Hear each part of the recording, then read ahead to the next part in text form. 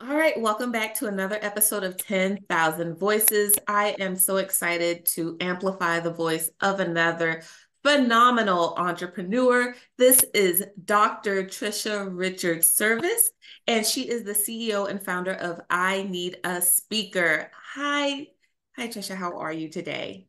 I'm so great. So happy to be with you having this conversation. Thank you. How are you today? I am well. I'm bursting on my insides because we both are dedicated to amplifying voices and to know that we have such an alignment in our messages, different communities that we're serving, but so needed. So I always ask everyone, how did you get started in this work? What is your origin story that is propelling this mission and passion for you? I have taught public presentation for over 20 years.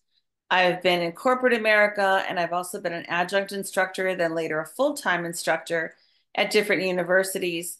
And about 4.5 years ago, I was asked to sit on a committee to find a speaker for an event.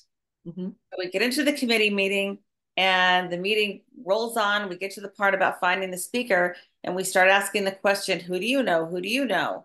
A question I have come to detest. And it's the reason is that I would detest it is because no one in our personal networks met the criteria we wanted for the speaker. And we only had $1,000 for the honorarium, which wasn't nearly enough to engage a traditional speakers bureau. So for hours, we just labored over the question of who do we know and who do we know who might be able to help us find a speaker? And it was fruitless. So on the way home from that painful meeting, I decided there's got to be a central place to find a qualified speaker at any price point. There are so many people out there willing to talk and share their expertise and their inspiration on almost all topics. So I drove home, walked in, and I said to my husband, I'm starting a business. And he said, it didn't go well. I said, no, Kevin, it did not go well. So here we are about 4 years later. And I Need a Speaker now has users in 10 countries and does have qualified speakers at every price point. That is fabulous. So I think this is also an education opportunity. Obviously, I'm a paid keynote speaker, so I understand what it is to fight for my honorarium first as a woman, then as a woman of color, but then also to know that so often the unknown speakers are left out of the conversation. And the fact that you've built this business to get those voices heard, because it's like, do you want to pay $100,000 for XYZ? This person over here could probably deliver even a better message. And they're Mhm. 5 or 6 thousand. Yes. Yes. And what I'm noticing is that if I could use the analogy, speakers are kind of like a bottle of wine in that it can be really good quality and doesn't have to be expensive. Some of my most impactful, effective speakers are people who have a transformational personal message or who just love what they do and they get the joy out of sharing it. I had met a double PhD at one point who was constantly volunteering to do science tours and talks. And I said to him, you could make a fortune in corporate. What are you doing this for? And he said, it's all about the joy that I see when people realize that I've taught them something. And it's something I've loved since I was a child. It brings me joy. He said, so I'll keep coming back every day.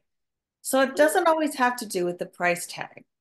Right. It doesn't. It really doesn't. But that's human psychology, right? To say, oh, I paid for it, it must be good. And it's like, Right. no, not necessarily. And then please educate our audience as well as to what a speaker bureau is and what some of those standards are, because so often people will say, I'll just go get a speaker agent or bureau. And I'm like, that's not how it works. No, that's not how it works. In the business, a traditional speakers bureau often will have a ceiling and then a floor of what they want to have their speakers charge. Some will be very upfront and say, we don't accept speakers who charge less than $15,000. Some might say, we don't accept speakers who charge less than $25,000. And my research indicates that we're missing the majority of speakers at this point. The majority of people who can wow an audience and share information and inspire and entertain and motivate. So I built this so that we could kind of break down those walls a little bit and find that missing population of speakers and give them a chance to get booked, whether it's virtual or in person. Give them a chance to share their knowledge, their wisdom, their experience with audiences everywhere. Yes. I'm Mhm. so joyed about the work that you're doing. One of my words is always, how can I make this journey more accessible for somebody else? Because I just felt like there were so many hoops and hurdles to entrepreneurship. And so that leads me to my next question. What's one thing about this entrepreneurial journey that you found differs from your perspective for women versus men? Wow. Speaking as an entrepreneur, I will say that maybe we don't see ourselves as entrepreneurs as easily. I think Mm, we have these labels that we're attached to, or yeah. that people attach to us. So we have daughter, sister, aunt, mother, cousin, we have employee, we have community volunteer, we might have board member, we might have student, we might have all these things attached to us. But I think women don't often put themselves first and say, this is what I want for my life. And it might sound selfish to some listeners saying, why would I do that? I've got 4 kids. How can I put myself first? But the truth is that once the kids are off to school or once you have that little window of time, ask yourself with intention, what do I want my life to look like? Because there will be a time that they go off to work or military or school or wherever they go. And it's still, you've got a lot of years left after that. And that's kind of what I'm experiencing now is that my younger child is in high school now, and I'm thinking this is really a time to do what I truly want to do. And this venture, to call it that, is one that allows me to use all of my professional and academic expertise and really flex those muscles in a way that can help people.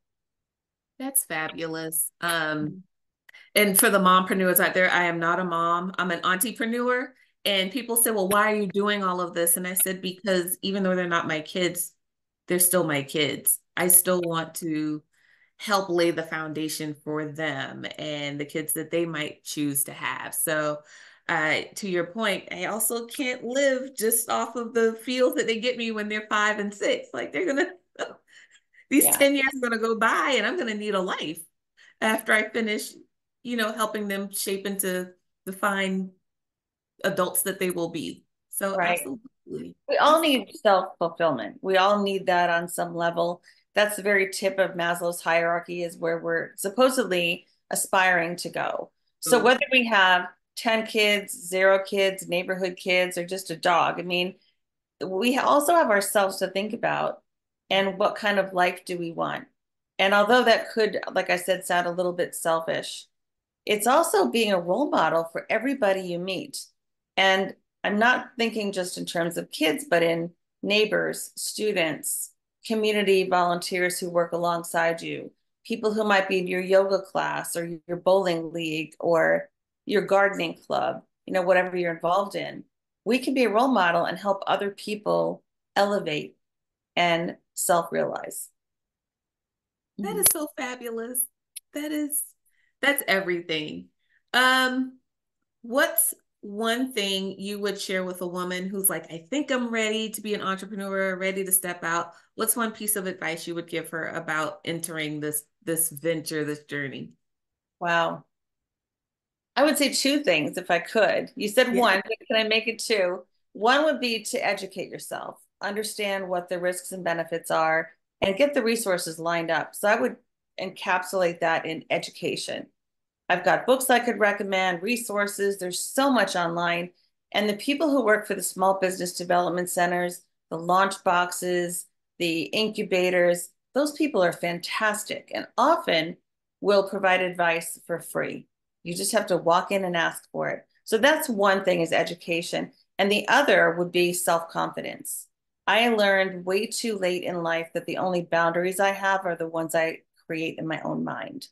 And when I smashed those apart, things started to open up in a way that was mind blowing. It was unlike anything I've ever experienced, just having that faith in yourself and not comparing yourself to other people, but just thinking, I choose to do this, I can do this.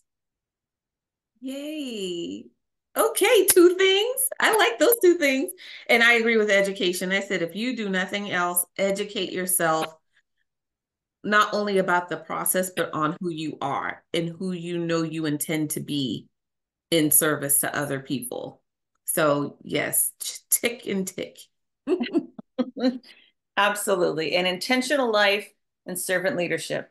They're beautifully paired. Yeah. What is, do you think, the best investment you made and the worst investment you made thus far in your entrepreneurial journey? The best investment was time and people. Time with people, if you want to have one thing.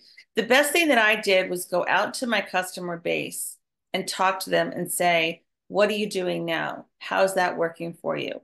So to Yeah. speakers, I would say, what are you looking to do? What are you doing now to try to get booked or to get more bookings? To event planners, I would say, who are you looking for? What are the trends that you're dealing with right now? Where are your pain points and how are those things going for you? And I incorporated that feedback of over 80 people at this point to building a business model that is a win-win for everyone involved. So that customer feedback, also known perhaps as my own market research, is really what was driving me to understand how to serve and solve the problems they were experiencing. Yeah. Nice. How about the worst investment? Like, ooh, I can't believe I invested time, money, or energy on this. The worst investment. Um, I'm trying to think about that. So many things have been good for me. I think the worst investment was in the very beginning. I had three focus groups that were helping me shape the business. I knew exactly what I wanted to do, but I had to figure out what that model looked like. And I do believe in focus groups. I see the value. I love their contributions. But the wrong part of that investment was choosing people who know me personally. And when that happens, see how the look on your face is everything, right? It's they believe perhaps that they thought I wanted to hear certain things. They said what they thought I wanted to hear, and that wasn't helpful. Or maybe they looked at it from a different lens than someone who was an aspiring speaker or who is struggling to find podcast guests or keynoters or workshop facilitators and deals with that on a daily basis. So I really wish that I had done more market research early on and not invested in asking people who I already know and who knew my vision about their opinion. I really think they wanted to help, their intentions were good, but I needed that hard lesson in the beginning. Oh my goodness. I wrote a post about that a couple of weeks ago. I said, thank you to the well-intentioned, you're not helping. Because if someone says they want to be an entrepreneur, they don't need the floral. They need to see the pockets of themselves. And when they ask, it really was, I need you to tear me apart right now. I will be okay. I have enough firmness in me that whatever you say, I'm going to hear it with kindness and logic and not emotion.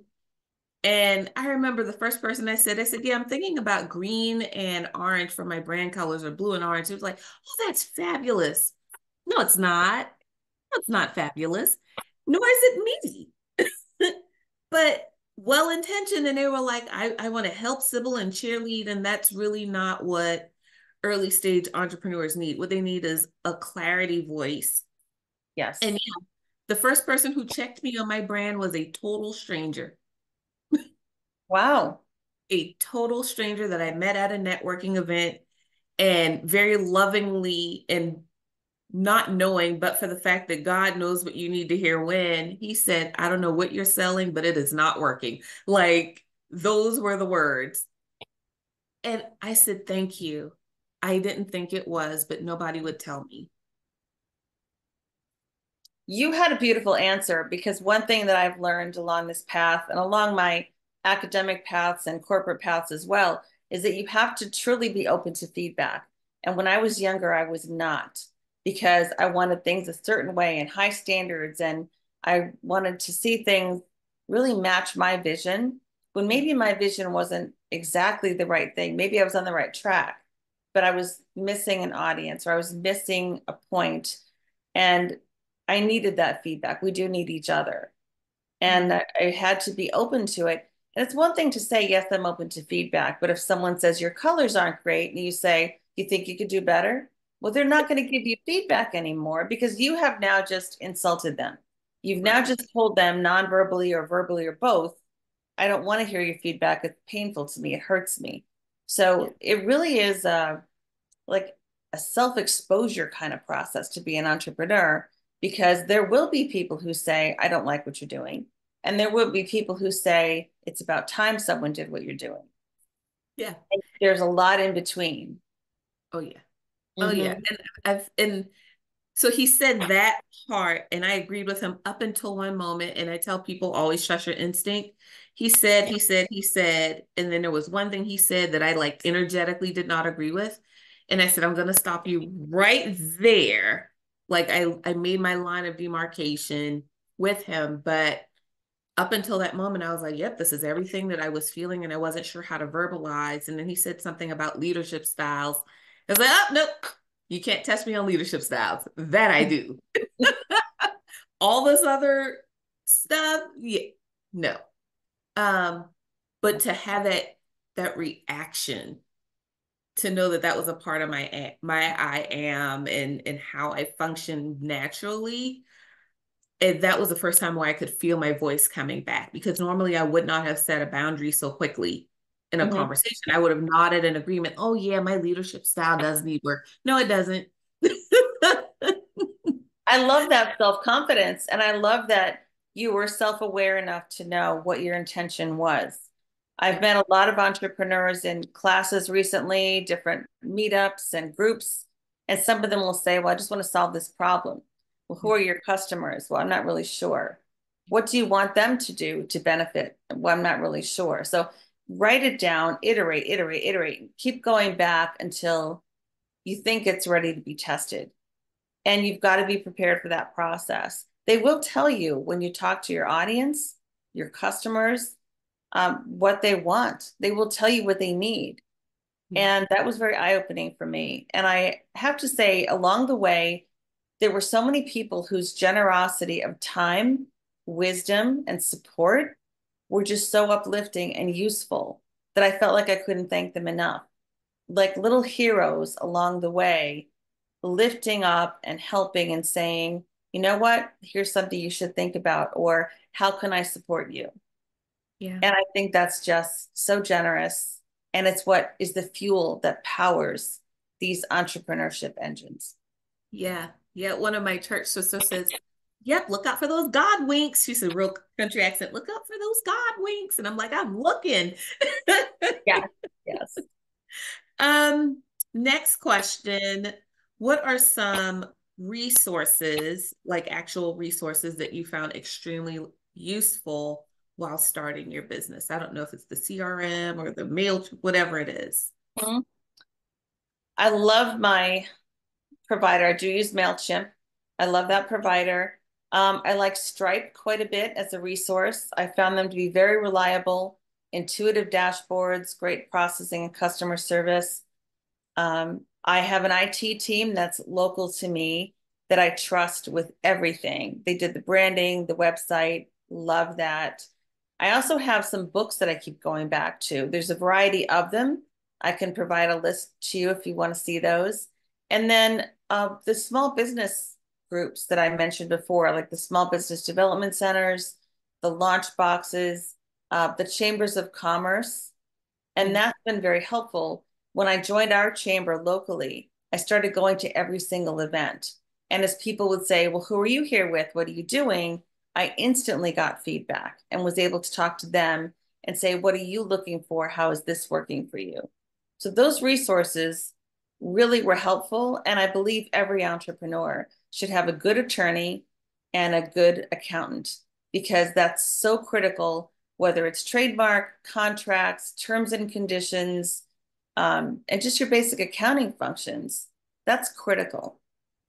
Oh my goodness. If you cannot yourself set up a P&L. If you yourself cannot navigate QuickBooks, you need to hire someone. That needs to be an initial investment in not only your sanity, but the safety of your organization and your own finances. So I could not agree with you more. I meet with so many Yeah. women who are like, oh, I'm figuring it out. And then you see that the personal bank account is interwoven with the business bank account. And I'm like, no, you'll Yeah. never build business credit. You'll never find stability in the business if you have those two touching each other. Like, no. They really need to be separated. One thing that I did in the very beginning was incorporate to protect my assets. That's critical as well. And I did not go looking for a marketing person because that's part of my own background professionally. But if Yeah. someone wants to be an entrepreneur who does not have that skill set, absolutely, I would work with a professional. You could find a great PR or marketing professional who works on a fractional level or a per project level, and just do what your budget can tolerate at that point. It will grow over time. But those kinds of team members are going to be critical. Oh gosh, yes. Absolutely. Absolutely. Last question before we shift gears. Of course, I am a believer in protecting your I am. How do you protect your I am as an entrepreneur? Because, right, people are like, no, that's not what you're like. No, that's not what I do. How do you protect that part of you? Let's see. I think it's the communication. I know that sounds awfully basic, but I'm always talking about mission, vision, values, operations, dedication. I'm answering questions. So if people have any questions about me or about what I'm doing, what the business is doing, or my team might be doing, we kind of cleared that up early on. I know that sounds really basic, but it's effective. I make myself very available to people. Yeah.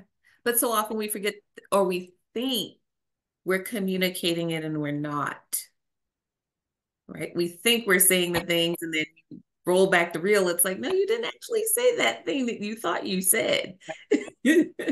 So, Yes, yeah. I've rewritten the website twice. So yes, I have. And that's okay too. This is tweak and iterate, tweak and iterate. Oh my goodness. It's all part of the process. Awesome, awesome, awesome.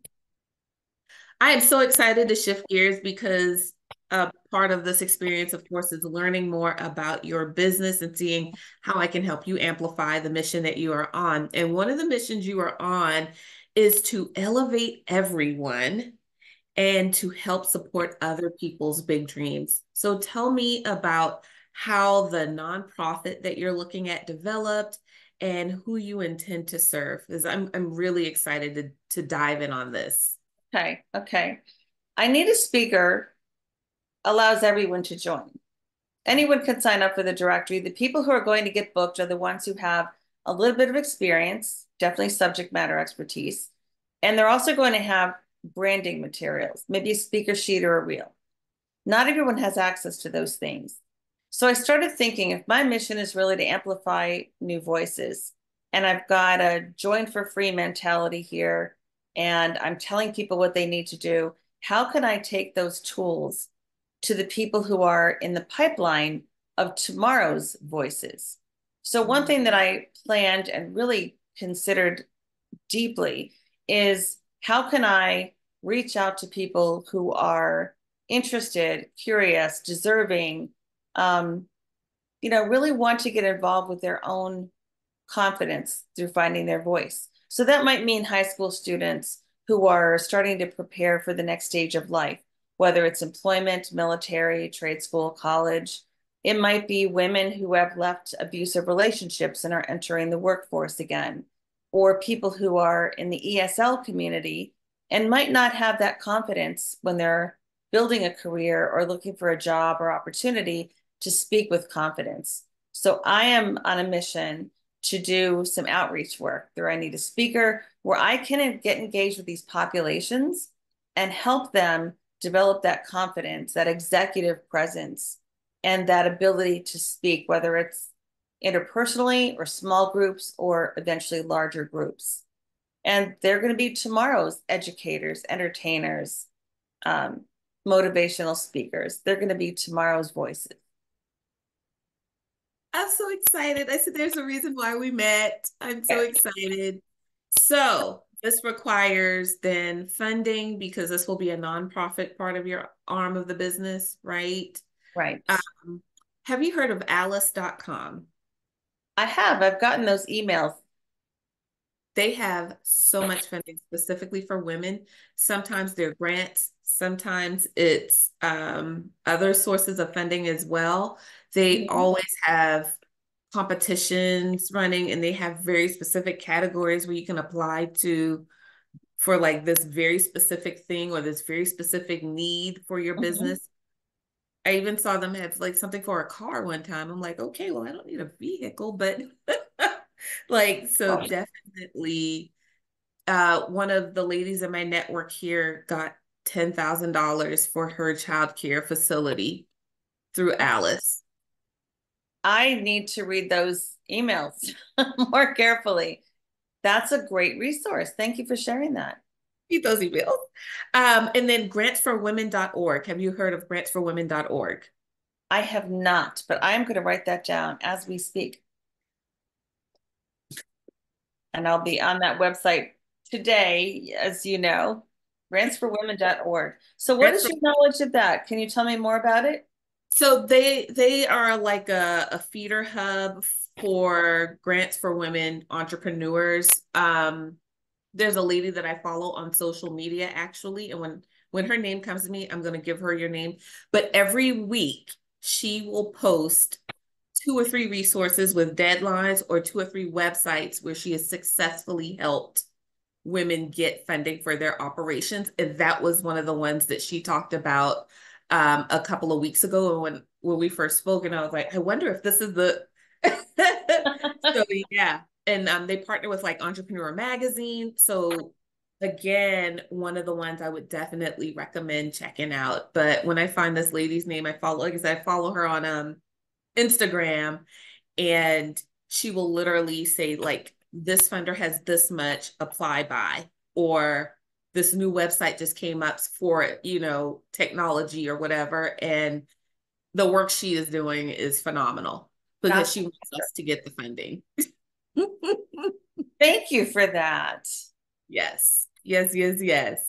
I know one of the challenges you said though is you did outreach to your local community. Tell me more about what happened there. I worked with another partner to create a program for high school students of any age that could be first year through fourth year high school. And we developed a 5 hour program that we intended to run on a Saturday. It's designed for a Saturday, it's 5 hours. We wanted to start at 10 a.m. because the feedback from our market research said, there's no way I'm getting up at that hour. That's what high school kids said. So they don't want to get up at 8 or 9, but they'll be there by 10 on a Saturday. So 2 hours on executive presence, a boxed lunch with bottled water, and then 2 hours on public presentation. So they combine all those skills, and by the end of the day, should be able to speak more confidently and have that presence, where they're feeling like they believe in themselves. So what I did was I printed a bunch of brochures, and I also did some electronic outreach. I contacted the car dealerships, the attorneys, the orthodontists and dentists, family practitioners, um, who else? The bigger businesses in our area, grocery store chains, anyone who would have a dealing with a high school age student, like photographers for senior pictures, or with their families. And probably put about $400, $500 into that outreach and didn't get a dime back at all. Like no one contributed. And I thought that was really surprising because a lot of people want to support a multi-school district program. This was open to anyone in the region, covering 2 counties. Anyone could come. So we were cutting it off at 200 students because of space restrictions, but still, that's a great amount of students. And I also thought for some of these businesses, like the grocery stores, they might want to recruit from there. And I said, you can come and recruit. If you give us this sponsorship, we're happy to have someone from your organization come and give remarks in the beginning, and still crickets. So I was Did very surprised by that. did you do like in kind asks for the grocery stores, that sort of thing? Like if you can't donate money, will you donate food in kind to do the box lunches? Was that a part of the proposal? We wanted a box lunch that was ready to roll, and most of the grocery stores don't offer those. So we were looking for a cash contribution so that we could just hire a vendor to deliver them. We didn't have the space to store, we didn't have refrigeration. So those things came into consideration. So it's a great program, and I'm really eager to offer it because I know the value that it would bring to these students. Yeah. And again, if we even chose a different population like ESL or women reentering the workforce, just to give them that additional push, I would like to see this happen Yeah. and benefit people who need it. Absolutely. When you visited, because I know you're all about market research, so now I'm doing my little mini dig deep. When you visited the schools, did they already have pre-existing partnerships with any of the list of the businesses that you reached out to? They did. I was thinking about who already has contracts with the school districts because I thought that would be an additional connection. Yeah. And I don't know what the rationale is. I know that it's really difficult in the fundraising world right now to generate funds. I saw in the Chronicle of Philanthropy that giving is down, which is concerning because the need, I would guess, is higher. So I'm looking for alternative ways to finance the program and hopefully offer it to students either on scholarship or free or just for a nominal fee. I found that if there's a nominal fee for a program, people are more likely to attend. Agreed. Have you tried the local credit unions or the local banks? All of our local banks here do offer smaller. It won't be, the $10,000, but they will do like a 1,000, especially if they know that these are their future bankers. And They right, are. like they're Yes. your future, they're going to open up a checking account that day. And so I developed a partnership with one of our local credit unions and got some funding for a conference that I want to hold for women. I'm Mhm. curious, did you tap into those resources? I mailed the material, but after I'm listening to you talking, and I'm thinking about the fact that I didn't specify these are your future accounts, maybe I should go down in person for the next one and tell the manager that she should consider some kind of a sponsorship level because they could literally sign people up right there if they wanted to, right there. That, that's literally what I did. I said, I went down to the local bank. I opened up my checking account and she said, "Why did you choose us?" And I said, "These are the reasons why I chose you all over the other banking systems and over a major banking system." And Mhm. I said, "These are the women I support." And by the end of the conversation, she said, "When you're ready to host your conference, we want to be a sponsor because you are our target clientele, the woman, the entrepreneur, this much capital." Like, it was a conversation that I would not have otherwise had, but for the fact that I was like, I was going to go open up my bank account and then I left with a sponsor for my conference. All right, I'm just picking you up on the way. Like, come on, thanks, let's I'll go. swing by, beep the horn. Come on out. Yeah. So yeah, I definitely would work on that sort of positioning to say like, this is very specifically your audience and here's why. Um, and then narrow it down. That's excellent. That's excellent. I appreciate that. Thank you. Absolutely. Glad to help. And if things turn on me, I'm going to send it in my follow-up email. Um, so last part, because this has been such a joyous occasion. Um, how can people learn more about I Need a Speaker? And you already know, I think every woman should add speaking to her portfolio, but how can they work with you? How can they learn more? Thank you for asking. People can visit our website, ineedaspeaker.com. Follow us on LinkedIn. That's our primary social media. And if you are a speaker or someone who books a speaker, join the growing global user community. Just go into the website and either click on I am a speaker or I need a speaker. And once you're in, you can search the directory, you can get booked. We are upgrading the site right now to add great new features where you can literally book a speaker and pay right through the website. And secondly, you'll be able to leave a 5-star rating for each other. So speakers and event planners can rate one another so they can book or be booked very confidently. So I love that aspect of it. To my knowledge, could be wrong, but to my knowledge, it's the only rating system of its kind in the entire public speaking industry. So I'm trying to make this respectful, dignified, appropriate, and fair on both sides. It's a big ask. As a public speaker, I would love to rate some of the event planners that I worked with. I bet. I I bet. because I think, not to, downplay the experience, event planners work extremely hard. I know they've got a lot of competing priorities, and the speaker is one of the many things on their list. But I think it's so important to know that speakers do speak and we speak to each other. And if one of us has a not so desirable experience, I'm not going to let another sister speaker, you Mm-hmm. know?